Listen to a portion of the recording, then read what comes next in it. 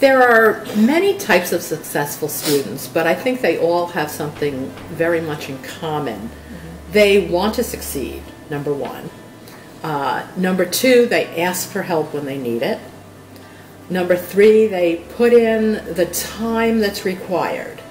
And for some people, that's more time than other people. We have our own natural talents, and we're talented in different areas. So for one class, you might find it really hard and have to work a lot of hours. And for another class, it just might click and you say, oh yeah, I got this. I don't have to work so hard.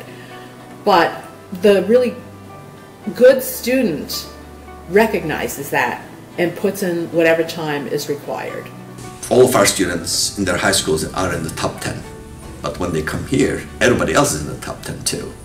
And expectations are elevated, so if people gauge this in their levels of effort, it'll really help them shoot higher than they would otherwise. A successful student is someone who cares about being successful, so knows what they have to do to ensure they're successful in a class and through their college career. So if you need help, you go and actually ask for it.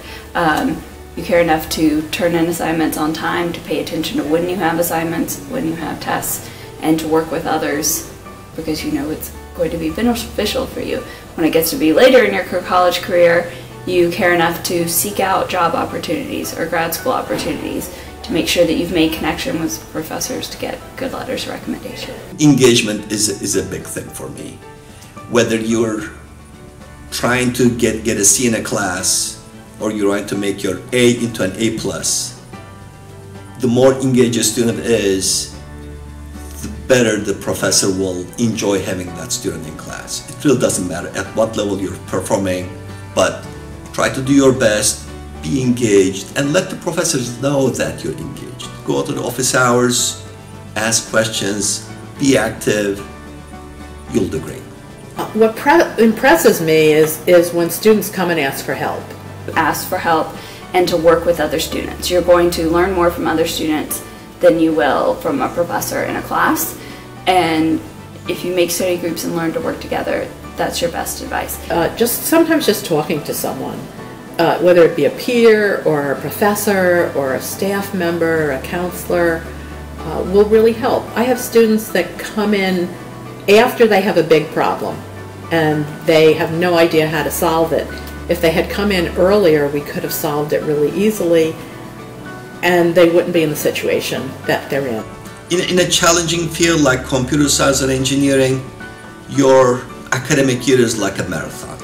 So don't look at it like, oh, I have an exam, I don't have to work hard. Pace yourself and study at a consistent pace. Consistent and good high level of pace. That way you don't have to freak out when there's an exam coming out or when there's a project. So when people tell you about time management, that's probably what they're talking about. So even if there's nothing due, it's a great thing to study and learn things as they are taught to you. There are different learning styles in classes. The college is more just you come to class and learn some material on that, but we expect you to do so much more outside of it compared to high school. No one's a super person. You know, some of us are better at it than others, but you do have to balance things.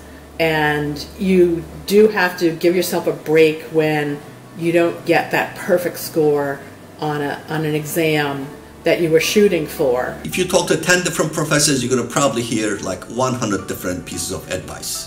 And this may all sound overwhelming to you. Look at it like you're talking to multiple physicians or multiple experts in a game. In the end, you're going to be your own game expert. You're going to play the game in your own way.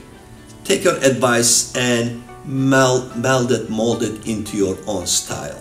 You're not going to learn everything that you need to learn in 4 years. It's just impossible. And things change. New things come up so that you need to learn new things. So the ability for lifelong learning, you know, it's a buzzword, but it's really important that you realize that you're not going to know everything when you get out of here, and that's okay. So there's a big thing between short-term learning and long-term learning. And all of us, I think, have experienced you thought you understood it in class, that was great, you don't look at that material again until 2 weeks later or 4 weeks later when it's the test, and then you're like, I don't remember any of that, right? Or you try to memorize something, so you've looked at it one day, and then even just 3 days later, you don't remember any of it. It falls out of your head, literally. The idea is that when you have a class and you've learned a new material is to go over it within 24 hours. So that's the critical time period that if you don't get it reinforced in that, it's going to fall out of your head. So make a set time if you have calculus on Monday, Wednesday, Friday, that Monday evening you're going to go over that calculus material before you go back to class on calculus on Wednesday and learn new material that's going to replace that. Your brain can't process and store all of this new information if it isn't reinforced.